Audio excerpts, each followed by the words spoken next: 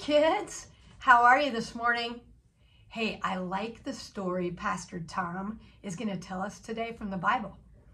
You know what one of my favorite things about Jesus was? He hung out with all different kinds of people, and he loved every single one of them. I want you to think about your lunch table at school.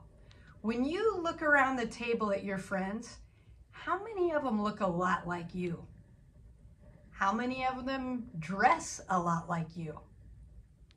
How many of them like to play the same sports or instruments you do? If you're like me, a lot of your friends are probably an awful lot like you. And that's cool. I bet you have some awesome friends. But do you ever look around the lunchroom or the playground and notice a kid or two that doesn't look like the other kids? Or maybe one that doesn't dress like most of the other kids? Or maybe one that looks like they might feel lonely and left out? Oh man, that's hard, huh? What should we do in a situation like that? I asked some friends of mine at Village if they had any ideas. I would walk up to them and give them a compliment because compliments always make me feel better, and I know that it would make them feel better too. If I see someone that's lonely on the playground, I'd go over there and ask them if they want to do what me and my friends are doing.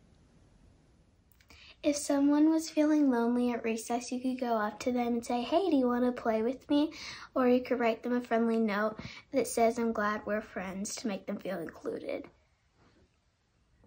Wow, you guys, those ideas sound a lot like Jesus to me. You know what Jesus would have called those kids that look different and act different? Those kids that look like they might be a little lonely? Jesus would have called them friends. Let's look for opportunities to treat people like Jesus this week, okay? Let's pray. Dear God, thank you for loving us. Help us to love people of all kinds, just like you do. Amen. Have an awesome Sunday, you guys.